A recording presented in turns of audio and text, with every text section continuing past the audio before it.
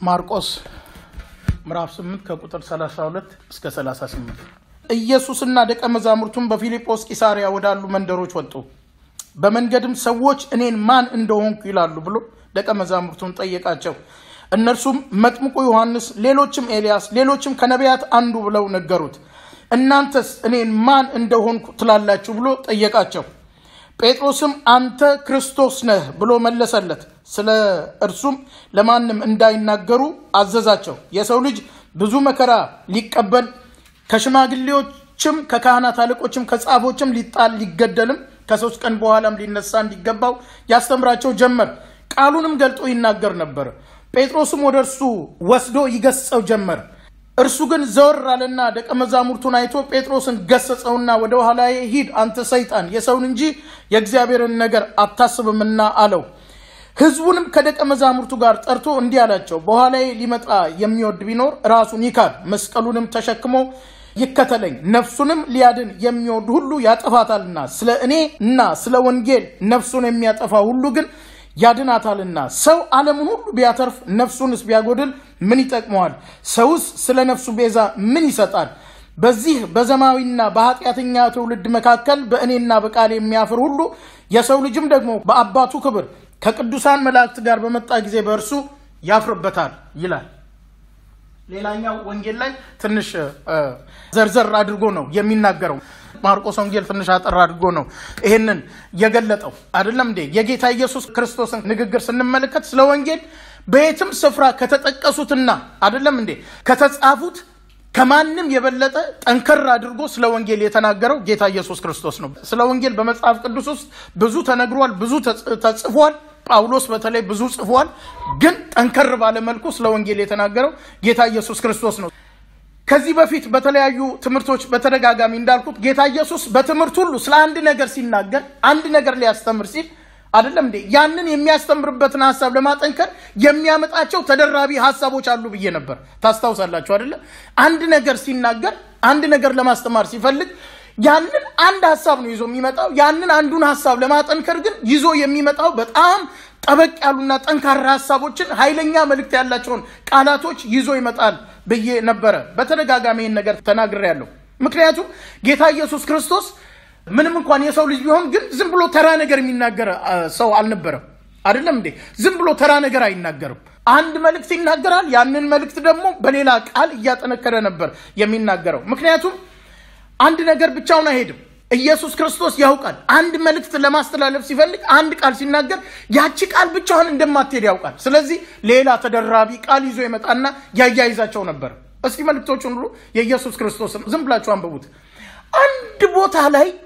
አንድ ቦታ ላይ ኢየሱስ ክርስቶስ የዘባረቀበት ቦታ የለም የዘባረቀበት ቦታ ስለምን ማለት ነው ሐሳቡ የተበታተነ አብሮ የማይሄድ ነገር አንድ ቦታ ኢየሱስ ክርስቶስ የተናገረበት ስፍራ የለም ካንዱ ወደ ሌላ ጃምፕ ያደረገ ዝም ብሎ አይሄድም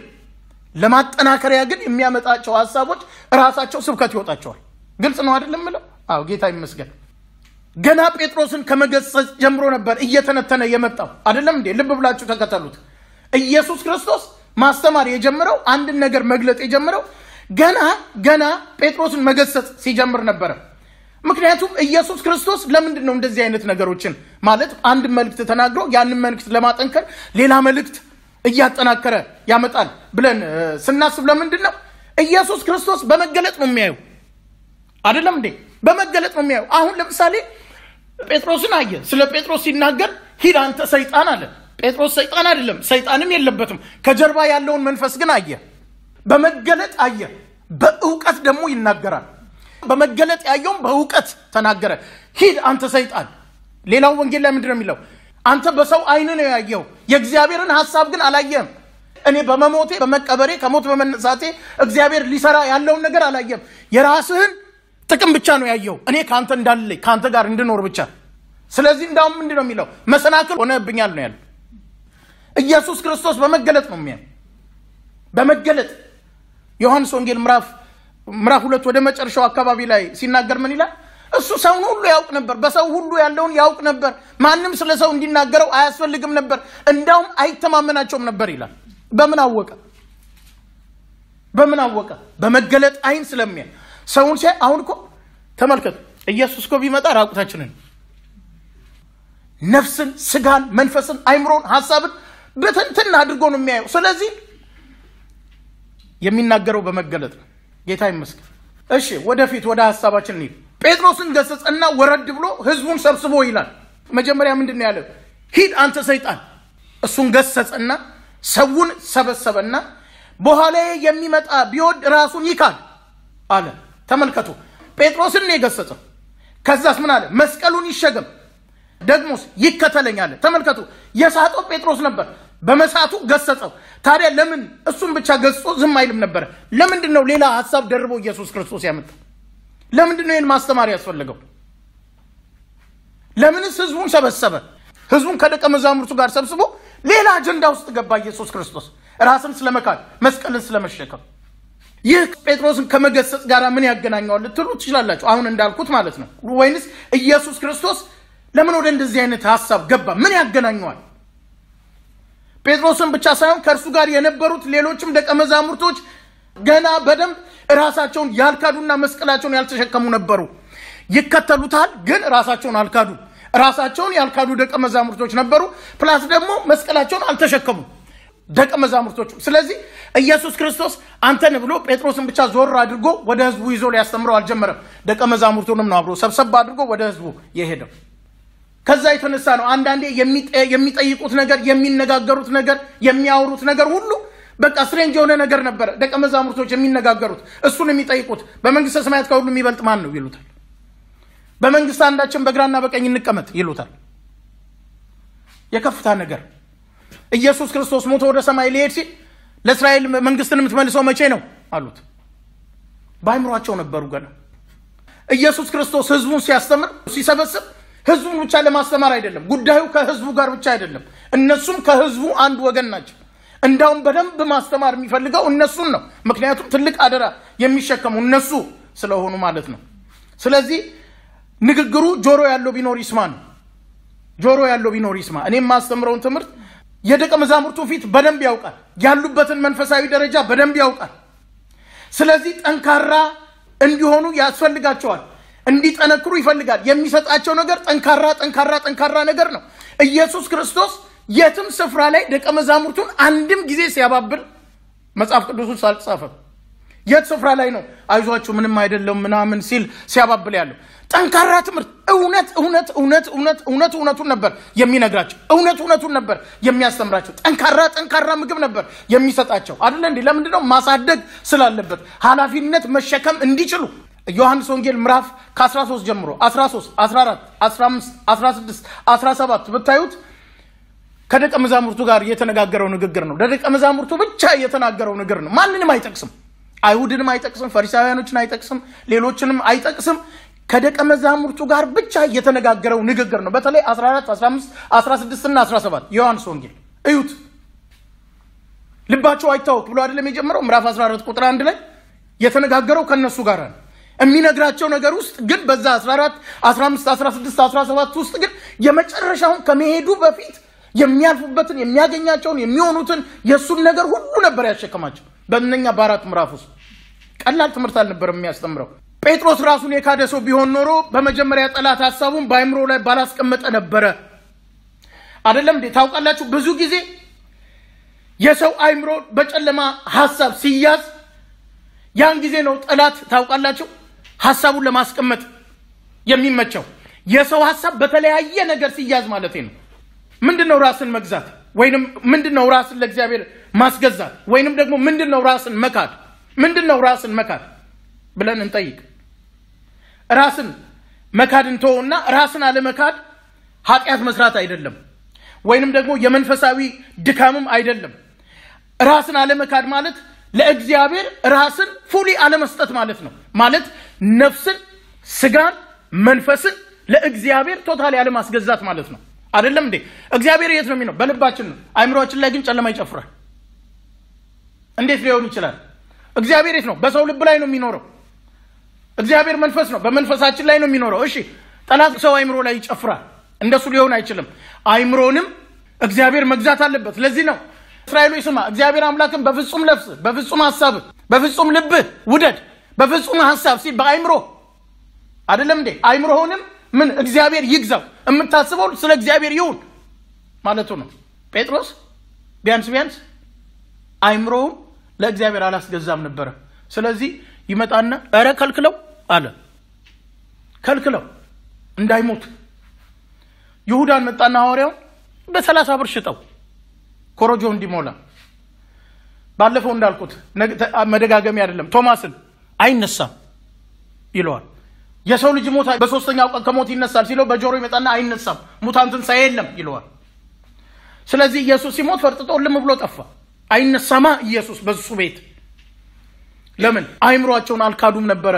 በመካከላቸው ያሉ የጌታ ኢየሱስ ክርስቶስ እሱ የመረጣቸው ደቀ መዛሙርቶች ግን ራሳቸውን የካዱ አልነበር ስለዚህ ራስን መካድ ለእግዚአብሔር ቃል እውነት መገዛት ከሌለ ጴጥሮስ ምንድነው ያደረገው ስለ ሰው ልጆች ኃጢያት ሊታረድ የመጣውን እንኳን እንዳትሞት እያለ መከላከል ጀመረ ለምን ራሱ ስላልካደ አይምሮው ለክርስቶስ ኢየሱስ ለእግዚአብሔር ቃል ስላላስገዛ የሚከለክለው ምን እንደሆነ ያስቡት አይደለም እንዴ የሰው ልጅ እግዚአብሔርን አላየም አላወቅም አለው መሰናክል ሆነብኛል ስለዚህ በጥቂቱም ቢሆን ሰው ራሱ ካልካደ በጥቂቱም ቢሆን በትልቁ ለእግዚአብሔር መንግስት ትልቅ እንቅፋት ሊሆን ይችላል ጴጥሮስ ለኢየሱስ ክርስቶስ እንደሆነ ማለት ነው ትልቅ ነገር ጥሩ ነገር የተናገረ ነው የሚመስለው የራስን የስጋን ስራና ምኞት ሐሳብ የምንሰቅልበት መስቀል ካልተሸከምን ሌላው የሚሰቀልበትን መስቀል ማከላከል እንጀምራለን እንዳትሰቀል ይያልን ማለት ነው መስቀልን ከላይ ላይ አውርድ ኢየሱስ ክርስቶስ የራሱን መስቀል ነው የተሸከመው አይደለም እንዴ ራሱ የሚሰቀልበትን ለምን ትሰቀላለህ መስቀል መሸከም አያስፈልግም መስቀልን ከላይ ላይ አውርድ የሚሰቀለው ሰው እንኳን እንዳይሰቀል ሰው ማከላከል ይጀምራል ማለት ነው ለምን ሰው ስጋውን መግደል ካልፈለገ አይደለ እንዴ ሌላውንም ከልካይ ነው የሚሆነው ምን ሆነ ነው ራስን የምትገድለው ይላል እኩል እንድንሆን ነው የምንፈልገው እኔ መስቀል ካልተሸከምኩና ራሴን ካልካልኩ ለምን እናንተ መስቀል ተሸክማችሁ ራሳችሁን ክዳችሁ ከኔ አልፋችሁ እንድትሄዱ ፈልጋለሁ ስለዚህ በእግዚአብሔር ምህረት ምናምን እያጥበረበርን እያድበሰበስን ማለፍ ነው የሰውን መስቀል ከሰው ላይ እናወርዳለን ሰውየው እንዳይሰቀልበት እለት ራሱን የሚገድልበትን መስቀል ያልተሸከመ ሰው ጌታን ሊከተል አይችልም ማን እንዳለው ጌታ ኢየሱስ ክርስቶስ ያለ ራስን ካድ ከዛስ መስቀልን ተሸከም ከዛስ እለት ተከተለኝ ሰው ራሱን ሳይክድ ወይንም የሚሰቀልበትን መስቀል ሳይዝ ኢየሱስ ክርስቶስን ሊከተል አይችልም ሊከተል ይችላል አይችልም ሊከተል አይችልም ኢየሱስ ክርስቶስ ነው ያለ ማለት በእውነት ኢየሱስ ክርስቶስን ለመከተል የሚፈልግ ሰው ካለ ማለት ነው መስቀል ምንድነው መሞቻ ነው መስቀል ምንድነው መሰቀያ ነው ሰው አይደለም እንዴ ሁለንተናው በአጠቃላይ በመስቀል ላይ የማይሰቅል ከሆነ ጌታን ሊከተል አይችልም ካልሆነ ምንድነው የሚሆነው አንድ እርምጃ ወደፊት ሁለት እርምጃ ወደ ኋላ አንድ እርምጃ ወደፊት ሁለት እርምጃ ወደ ኋላ አንድ እርምጃ ወደፊት ሁለት እርምጃ ወደ ኋላ ሲሄድ ነው የሚኖረው ማለት ምንድነው ንስሐ ሲገባ ይኖራል ዘመኑን ሙሉ ብያለሁ እኮ አሁን ለምሳሌ መስቀል ያልተሸከመና ራሱን ያልካደ ሰው ጧት ምን ይጸልያል በሉ ጧትም ማታም ምን ይጸልያል ይቅርበለኝ ጧትም መቼም አንተ ታውቃለህ ይቅርበለኝ ጧትም ደግሞ ማታ ሌላው ደግሞ መስቀሉን የተሸከመና ራሱን የካደ ሰማያዊው ነገር ውስጥ ገብቶ ያለኝ አይበቃኝም ብሎ ሌላ ከሰማይ የእግዚአብሔርን ነገር ደግሞ ለማወቅ ይተጋል ይፈልጋል ይለምናል ሰው ክርስቲያንም ቢሆን በክርስቲያኖች መካከል ትልቅ ልዩነት አለ ክርስቲያን ስለተባለ ሁሉም አንድ ደረጃ ላይ አይደለም ያለው ለምንድነው ሁሉም አንድ ደረጃ ላይ የማይደርሰው ለምንድነው አንደኛው ዝቅ ብሎ የማይቀረው ለምንድነው አንደኛው ከፍ ብሎ የሚቀረው ለምንድነው አንዳንዱ በ6 ወር ውስጥ ጌታን ተቀበለ ብሎ ወንጌል ይዞ ይተረትረዋል ለምን ምንድነው ሚስጥሩ መስቀል ተሸክሟል ራሱን ክዷል አይምሮን ሐሳቡን ነፍስ ስጋ መንፈሱን ለእግዚአብሔር አስገዝቷል ለእግዚአብሔር ቃል አስገዝቷል ስለዚህ ሲንበረከክ እኔ አንዳንዴ በእውነት ጌታ ምስክሬ ነው አጋጥሞኝ ያውቃል እንዴ ሰዎች በርከክ ሲሉ ሰማይ ይደርሳሉ አረ እግዚአብሔር ይርዳል ምንድነው ሚስጥሩ መስቀል አለመሸከምና ራስን አለመካድ ጌታ ኢየሱስ እኮ ቢቻልስ ይችን የመከራ ጽዋ ከኔ ትለፍ ብሎ አባቱን ለምኖ ነበር አይደለም እንዴ ቢቻልስ ይች የመከራ ጽዋ ከኔ ትለፍ ማለት መስቀል ላይ ያለውን ጣር ቀላል እንዳልሆነ በሰው መረዳት ተረድቶት ነበር ምን አይነት መከራ ምን አይነት ስቃይ እዛ መስቀል ላይ ያለው ስቃይ ለምን እሱም ራሱ ኢየሱስ ክርስቶስ ከተወለደ ጊዜ ጀምሮ ሮማውያኖች አይደለም እንዴ ወንጀል የሰራውን ወይንም አይሁዳውያኖች መስቀል ላይ እንዴት አንጠልጥለው ሰቅለው እንደሚውሉ ያውቃል ያያል ኢየሱስ በዛ ሲመላለስ አይሁድ ነው ራሱ አንድ ቀን እኔም አለልኝ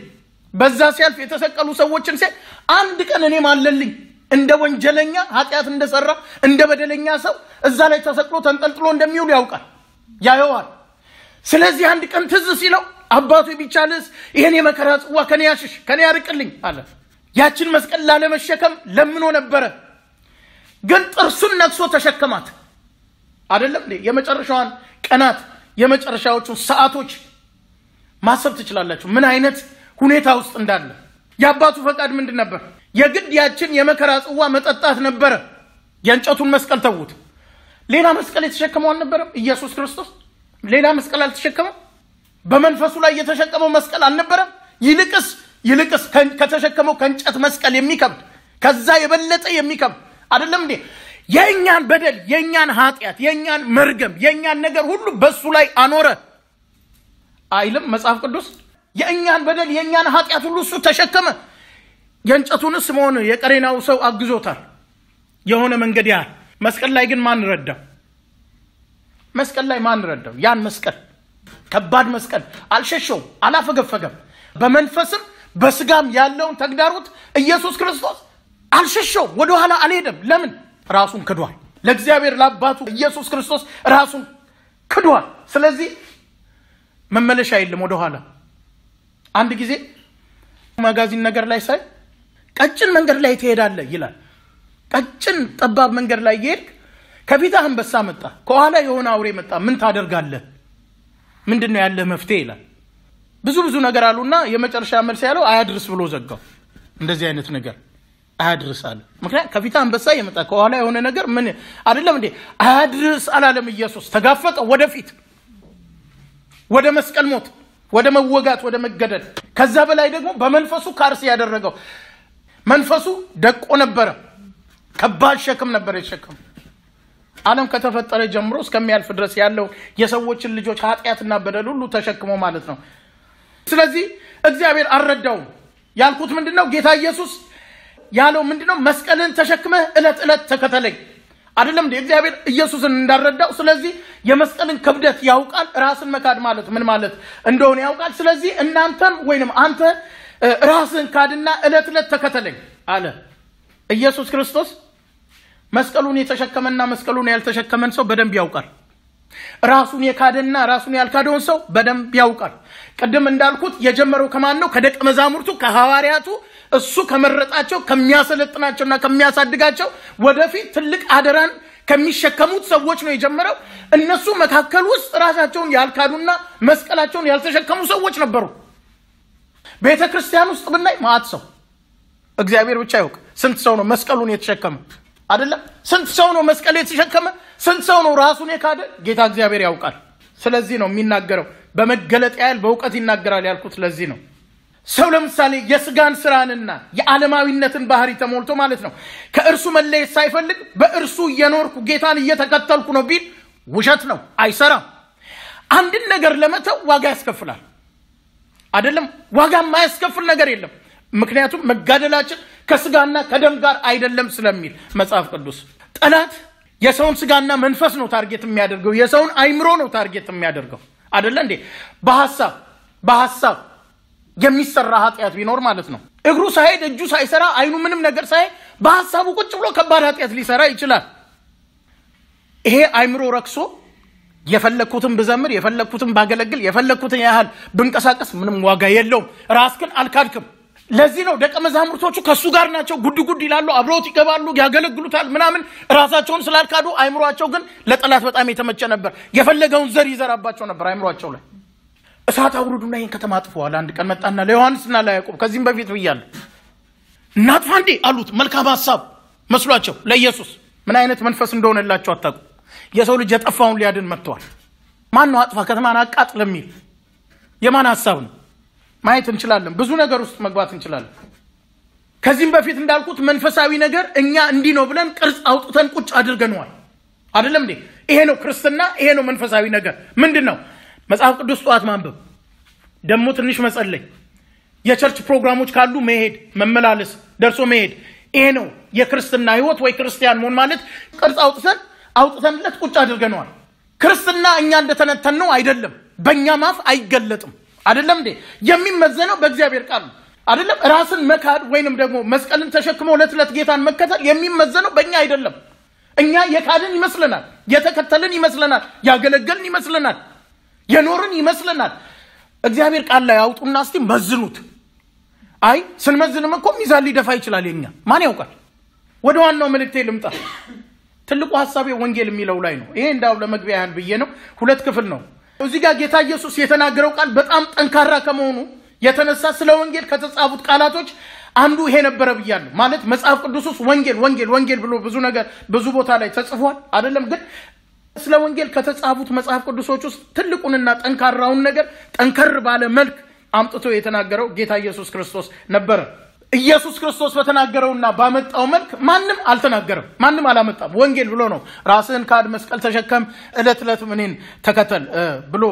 ያለው ስለዚህ ሲቀጥል ምን አለ ነፍሱን ሊያድን የሚወድ ሁሉ ያጠፋታል ተመልከቱ ነፍሱን ሊያድን የሚወድ ሁሉ ያጠፋታል ስለኔና ስለ ወንጌል ነፍሱን የሚያጠፋ ሁሉ ግን ያድናታል አለ ምን ማለት ነው እዚህ ጋር ብዙ ነገሮችን ማንሳት እንችላለን ወይም ብዙ ጥያቄዎችን አንስተን እንድናይ ይፈልጋለሁ ለምሳሌ ወንጌል ማለት ምን ማለት ነው ራሱ ወንጌል ምን ማለት ነው የወንጌልን ቃል መነገር ያለበት የት ነው የወንጌል ቃል ራሱ አንደኛ ምንድነው ያልኩት ወንጌል ምን ማለት ነው አይደለም እንዴ ደሞ የወንጌል ቃል ካለ የወንጌል ቃል መነገር ያለበት የት ነው ወይስ ከየት መጀመር አለበት ወንጌል ነፍስን ለማዳን መሞከር ግን ማጥፋትስ ምን ማለት ነው ነፍስን ስለ ጌታና ስለ ወንጌል ማጥፋት ግን ማዳን ምን ማለት ነው አስተውሳለሁ ምን ማለት ነው ነፍስን ለማዳን መሞከርና ማጥፋት ስለ ወንጌል ደግሞ ነፍስን ማጥፋትና ማዳን ምንድነው እነዚህ ሐሳቦች ብዙ ጊዜ ዝም ብለን አንብበናቸው ነው የምናልፈው መቼም መጽሐፍ ቅዱስን ቁጭ ብለን ጠለቅ አድርገን መርምረን አናይ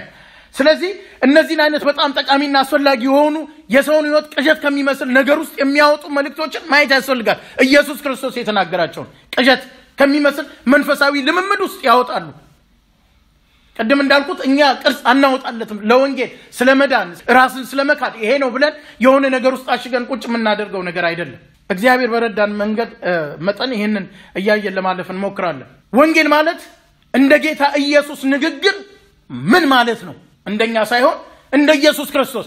ቀደም ብያለሁ ጴጥሮስን እየገሰጸ ነው የጀመረው አይደለም እንዴ ከዛ ያይዞ ነው ስለ ወንጌልና ስለርሱ ራስን መካድን አብሮ ሲናገር የነበረው ምን አያያዘው ወንጌል ማለት ምን ማለት ነው ወንጌል የእግዚአብሔር ቃል ነው ሌላ ነገር አይደለም ሙሉ ትርጉም አንድ ቃል ብንሰጠው ወንጌል ማለት የእግዚአብሔር ቃል ነው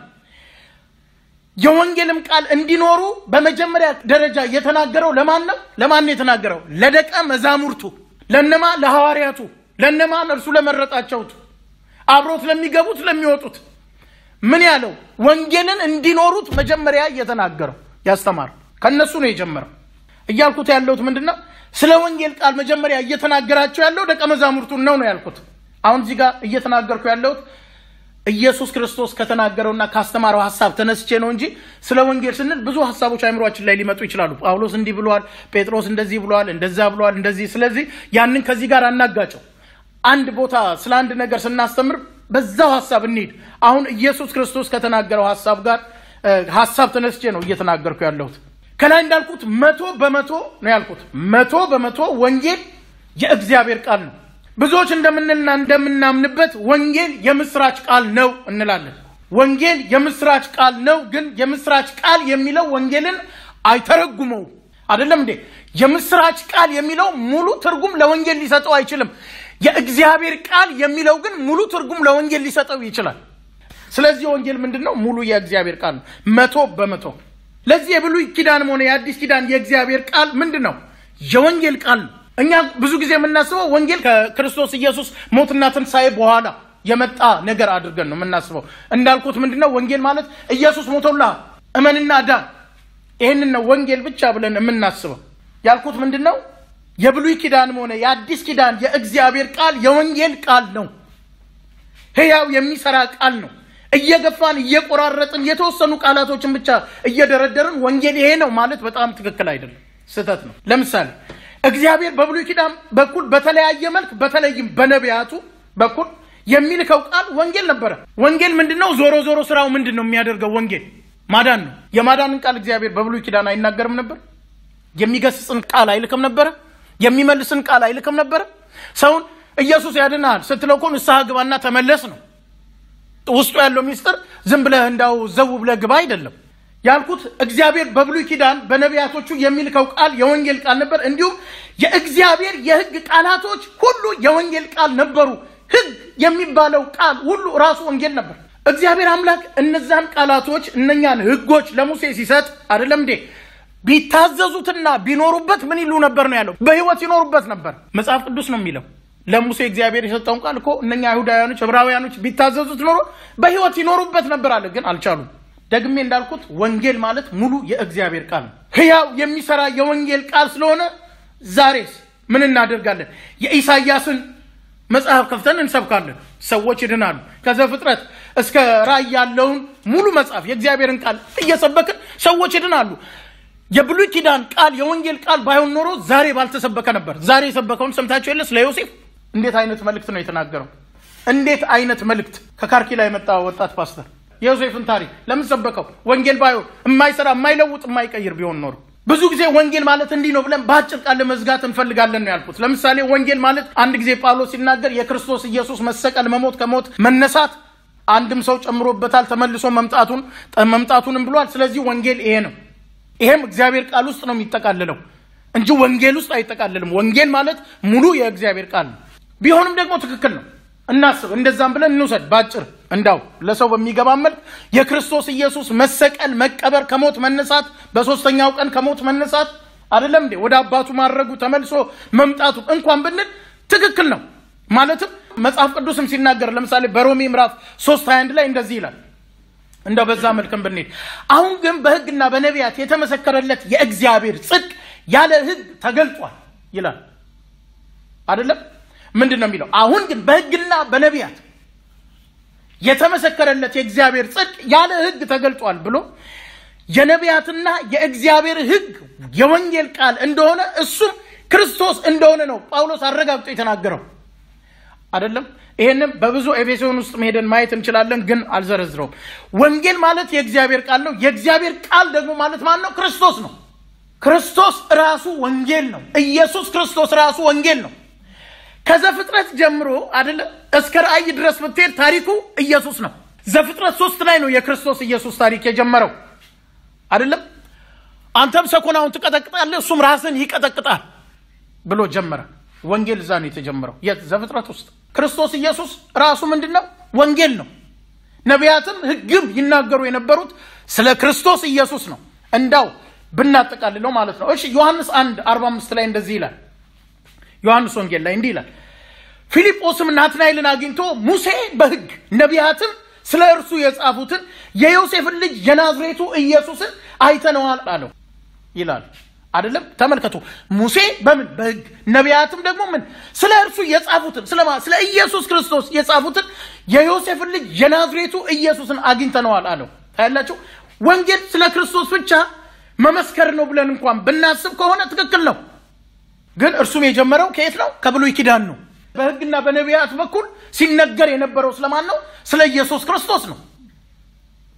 መጽሐፍ ቅዱስ ዮሐንስ 1:1 ላይ ምን ይላል በመጀመሪያ ምንድን ነበር ቃልም ነበር ቃልም በእግዚአብሔር ዘንድ ነበር ቃልም እግዚአብሔር ነበር ሁሉ በእርሱ ሆነ ከሆነም አንዳችም ያለ እርሱ አልሆነም ይላል ስለዚህ ወንጌል ይሄ ነው ወንጌል ይሄ ነው በመጀመሪያ ቃል ነበር ስትል ብሉይ ኪዳን ነው አዲስ ኪዳን ነው የሚባል ነገር የለም አዲስ ኪዳን በኢየሱስ ክርስቶስ ደም የተመሰረተ ከሞትና ከትንሳኤው በኋላ የተደረገ በሰውና በእግዚአብሔር መካከል የተደረገ የደም ቃል ኪዳን ነው አዲስ ኪዳን የሚለው ኢየሱስ ክርስቶስ ባፈሰሰው ደም በሰውና በእግዚአብሔር መካከል አዲስ ኪዳን ተደረገ የተመረቀው በክርስቶስ ኢየሱስ ደም ነው አይደለም እንዴ ሁለቱን አስታረቀ የሚለው አይሁድና አሕዛብን ብቻ አይደለም የሰው ልጆች በሙሉ ከእግዚአብሔር ጋር አስታረቀ እኔ በዛም ትርጉም ነው የማየው አይደለም እንዴ ጸበኞች ነበርን ከእግዚአብሔር ጋር በምንም በፈለግነው ነገር ወደ እግዚአብሔር መቅረብ አንችልም ታረደ በመረቀልን በአዲስ መንገድ እንደሚለው ማለት ነው ዕብራውያን ውስጥ በመረቀልን በአዲስ መንገድ በምንድነው የተመረቀው አንድ ነገር ድልድይ ተሰርቶ በሬ ይታረዳል ቤት ተሰርቶ በግ ይታረዳል አይደለም እንዴ ኢየሱስ ክርስቶስ ደግሞ የሰራው ድልድይ ወደ እግዚአብሔር አምላክ የሚያደርሰን ድልድይ የተመረቀው በእርሱ ደም ነው አዲስ ኪዳን በክርስቶስ ኢየሱስ ደም የተመሰረተ በሰውና በእግዚአብሔር መካከል ያለ ቃል ኪዳን ምንድነው ሐሳቤ አዲስ ኪዳን አይደለም ወንጌልን ያመጣው ነው ልል የፈለኩት አዲስ ኪዳን አይደለም ወንጌልን ጎትቶ ያመጣው ግን እስከዚያ ኢየሱስ ክርስቶስ እስከሞተበት ጊዜ ድረስ ብሉይ ኪዳን ቢሆንም መጥምቁ ዮሐንስ ሆነ ጌታ ኢየሱስ ክርስቶስ ንግግራቸውን የጀመሩት በወንጌል ነበር ኢየሱስ ክርስቶስ እስከሞተበት ጊዜ ድረስ ብሉይ ኪዳን ነበር አይደለም እንዴ እስከ ታረደበት ደም እስከፈሰሰበት ጊዜ ድረስ ለምንድነው ታዲያ ወንጌል ከአዲስ ኪዳን በኋላ የመጣ ቢሆን ኖሮ ኢየሱስ ክርስቶስም መጥምቁ ዮሐንስም አፋቸውን የከፈቱት በወንጌል ነው የእግዚአብሔር መንግስት ተቀርባለችና ንስሐ ግቡ በመቼ በብሉይ ኪዳን ጊዜ ወንጌልን አዲስ ኪዳን አይደለም ያመጣው ለዚህ ነው ወንጌል የእግዚአብሔር ቃል ነው ያልኩት ስለዚህ ወንጌል ከአዲስ ኪዳን በፊት ነበር ማለት ነው ወንጌል የእግዚአብሔር ቃል ነው ወንጌል ማለት የእግዚአብሔርን ቃል እውነት መግለጥ ማለት ነው ሌላ ነገር የለው ያ ጃንደረባው የዳነው የኢሳይያስን መጽሐፍ ያነበበ ነበር አይደል ማን ይተረጉምልኛል ሲል በሸላቾቹን ፊት ዝም እንደሚታረድ በግ ምናምን የሚለው የኢሳይያስን መጽሐፍ ነው የሚያነበው ለመሆኑ የምታነበውን ይገባሃል እንዴ ያለው ፊልጶስ አይደለም የቀረው ማን የሚተረጉምልኝ ሳይኖር እንዴት ይገባኛል ሄደና በብዙ ቃል አስረዳው ይላል አጠመቀው ዳነ ምንድነው የሰው ያነበበው ምንድነው የተገለጠለት ወንጌሉ የት ነበር ኢሳይያስ ውስጥ የእግዚአብሔር ቃል ወንጌል ነው ጌታ ስሙ ይባረክ ይሄን ነው ለማለት የፈለኩት ወንጌል ማለት ሙሉ የእግዚአብሔር ቃል ነው ወንጌል ምን ያጠቃልላል የእግዚአብሔርን ህልውና ማንነት ታላቅነት ፈራጅነት ጻድቅነት ፍቅርን ያጠቃልላል ወንጌል ሌላስ የጌታ የኢየሱስ ክርስቶስን ሞት መቀበር መነሳት አይደለም እንዴ ወደ እግዚአብሔር መሄድ ተመልሶ መምጣትን ያጠቃልላል ከነዚህ ውስጥ አያልፍም ወንጌል እግዚአብሔር ፈራጅ አምላክ ነው ወንጌል ነው እግዚአብሔር ፈራጅ አምላክ ነው እግዚአብሔር ይፈርዳል ማለት ወንጌል ነው ቀደም እንዳልኩት ሰው ለራሱ የሚስማማውን ነገር ብቻ ወጨቅ አድርጎ አውጥቶ ወንጌል ማለት ይሄ ነው ዳን ኢየሱስ ሞቶልሃል የሚለውን ቃል ብቻ ከሆነ ወንጌል ብለን የምናስበው በጣም ለራሳችንም ያጠራጥራል ባጭሩ ወንጌል ማለት ይሄ ከሆነ ወንጌል መነገር ያለበት ለማን ነው ከማንስ ነው መጀመር ያለበት ቀደም ብየዋለሁ ትንሽ ገባ ብዬ የሚለውን ቃል ማየት ይኖርብናል ወንጌል ይሄ ከሆነ የእግዚአብሔር ቃል ከሆነ ወንጌል መነገር ያለበት ለማን ነው ከማን ነው የሚጀመረው እስቲ ልጠይቃችሁ ከየት ነው ወንጌል የሚጀመረው ከራሳችን ጌታ ስሙ ይባል የእግዚአብሔር ቃል ከሆነ የእግዚአብሔርን ቃል መንገር መጀመሪያ ያለበት ከራሳችን ኢየሱስ ያለው ይሄንን ነው ወንጌል መሰበክ መጀመሪያ ያለበት ከራስ ነው ያልኩት ከግል ህይወት መጀመሪያ ሰው ራሱን ያልሰበከ በወንጌል ቃል ላይ ያልቆመ ማለትም የእግዚአብሔርን ቃል እውነት ያልኖረ ሰው ወንጌልን ሊሰብክ አይችልም ይሄ ዓለም መንፈሳዊ ዓለም ነው አይደለም መንፈሳዊ ዓለም ነው ሰው ለምሳሌ ወዳልዳነ ሰው ሄዶ ወንጌልን ሊሰብክ ሲል የዚህን የማያምኑትን አይምሮ ያሰረ የዚህ ዓለም ገዢ አለ ልብ ብለን እንስማ ወደፊትም ወንጌል ለመውጣት እናስባለን አይደለም እንዴ አርብም ለት እንደጸለይ ነው ማንኛውም ሰው በሉት የማያምን ከሆነ አንዳንዱ በሃይማኖት አስሮታል አንዳንዱ በተለያየ ነገር አስሮታል ስለዚህ የማያምኑትን አይምሮ ቆልፎ የያዘ የዚህ ዓለም ገዢ አለ ስትሄድ ያይሃል ማን እንደሆንክ ይሄንን የሚናገረውን ቃል የኖረ ሰው መሆንና ለመኖሩን ያውቃል ስለዚህ ኢየሱስ ክርስቶስም ሰውን ያውቃል ጨለማም ያውቃል ሰውን ያውቃል እኔም ማቃችሁን ያላቃችኋለሁ ጨለማም ያቃችሁን ያላውቃችኋል ኢየሱስ ክርስቶስ አንዳንድ ሰው እኔን ጌታ ብቻ ነው የሚያቀኝ ከጌታ በቀር ያውቃ አጋንንትም ያውቃል አይደለም እንዴ የአስቀዋ ልጆች ያለውና አይደለም እንዴ ጳውሎስንም አውቀዋል ኢየሱስንም አውቀዋል እንዴት አወቀው ጳውሎስን እንዴት ደረሰ ጳውሎስ ጋር ያን ሁሉ መከራ የሚያመጣበት የሚያስቀጠቅጠው የሞተ እስኪመስል ደሙ እስኪመስል ድረስ እንደዛ የሚያስደርገው ማን ነበር ኢየሱስ ነበር አልነበረም ብዙ ሊያጠፋው ብዙ ሞክሮ ነበር አውቀዋለሁ ግን በወንጌል ቃል እውነት ላይ ስለቆመ ደሙን ቢፈስ ጊቫፕ ሊያደርግ አልቻለም እናንተ ለማን ናችሁ ራቁታቸውን ከዛ እስኪወጡ ድረስ አቦጫጭቃቸው አይደለም የሚለው እንዴ መጽሐፍ ቅዱስ ሲናገር ምን ይላል የእግዚአብሔር ፍርሃት ወደቀ ይላል በእግዚአብሔር ፍርሃት ወደቀ አጋንንት በሰራው ስራ እንዴ ሁሉም ራሱ መመርመር ጀመረ ነገ በኔ እንዳይደርስ ዝም ብሎ የኢየሱስን ስም ይዞ በጌታ በኢየሱስ ስም አዛሉ ማለት አጋንንት ላይ አይቻልም ያውቃል እግዚአብሔር በመረቱ እየጠበቀን ስለዚህ ያልኩት ምንድነው መጀመሪያ ወንጌልን ለራሱ ያልሰበከና በወንጌል ቃል እውነት ያልቆመ ሰው ወንጌልን ሊሰብክ አይችልም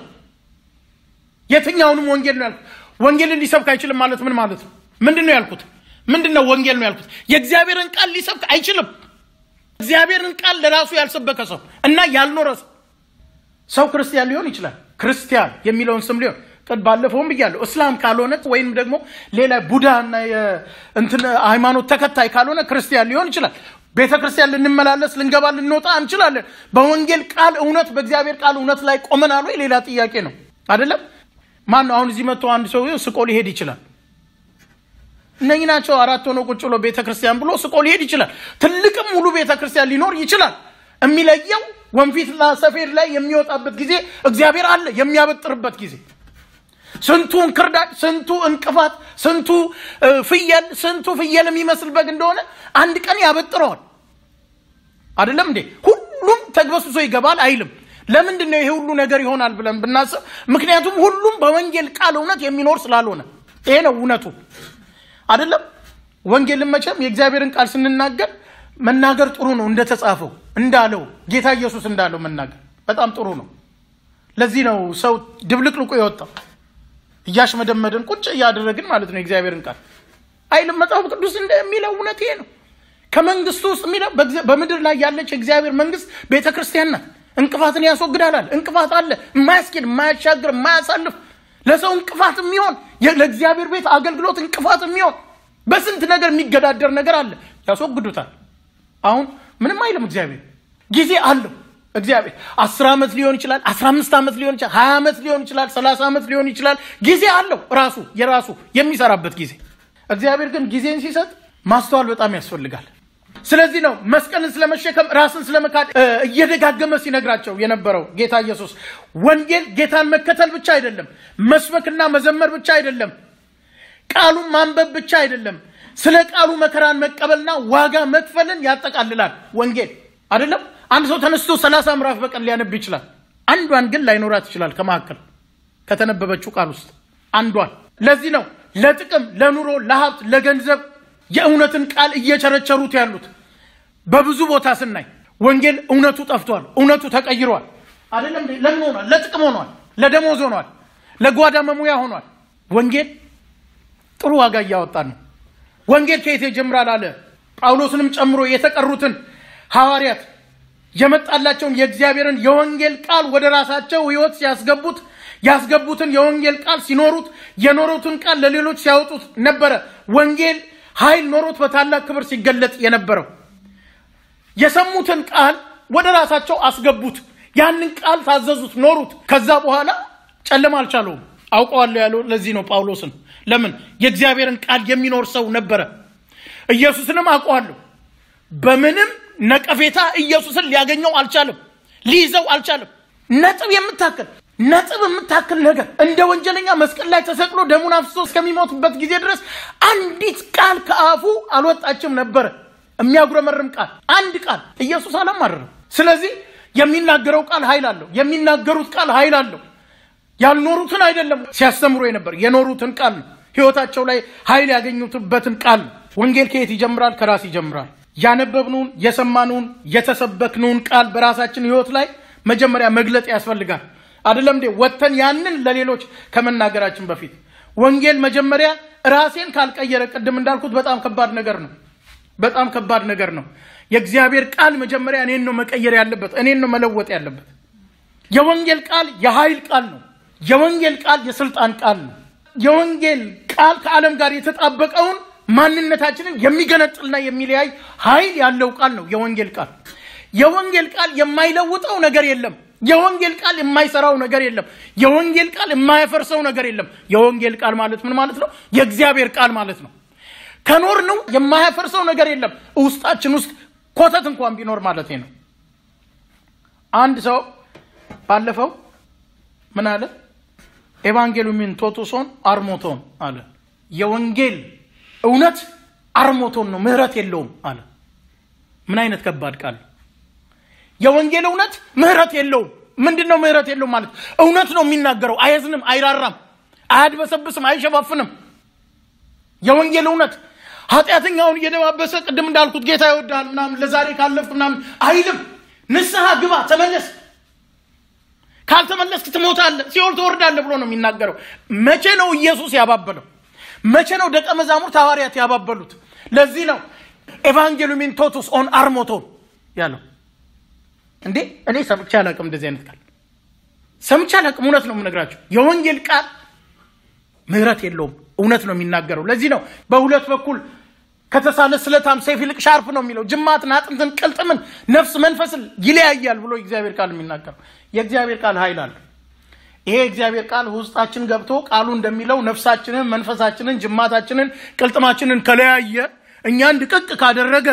አያችሁ ማድቀቅ እኮ አለበት ካደቀቀ በኋላ ይዘኑ ስንወጣ ሌላውንም ያደቃል እኔን ካላደቀቀ ምን አድርጎ ነው የሚያደቀው ሌላው